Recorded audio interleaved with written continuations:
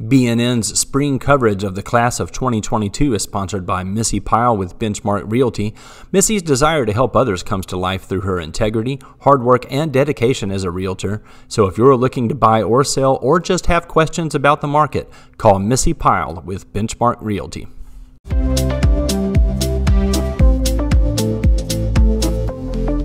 So this year it went much better because last year due to COVID we weren't able to have Literary Alliance. We were more open with everyone in the community. It felt more of a family. We made a poetry, that was fun. So it was a tree that we had leaves and we wrote poems. Kids who do read in their spare time have, I feel, more imaginative, outgoing personalities.